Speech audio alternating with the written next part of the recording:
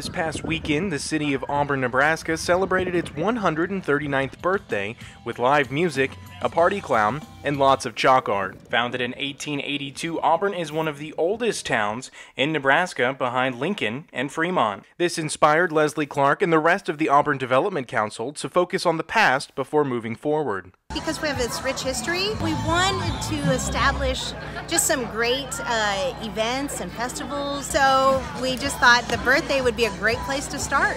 Up until recently, due to CDC guidelines with COVID-19, Auburn, along with the rest of Nebraska, has had to shelf the idea of large events and festivals. Now, the Auburn Development Council can plan its events, and according to Clark, it was worth the wait. Oh, it's just been great to be able to get together, to come together as a community, to be one in spirit. You know, the heart of this is honor the past, celebrate the present, build the future. Clark says that there's an abundance of projects that the Auburn Development Council can now shift its focus to, and that there will be many more events.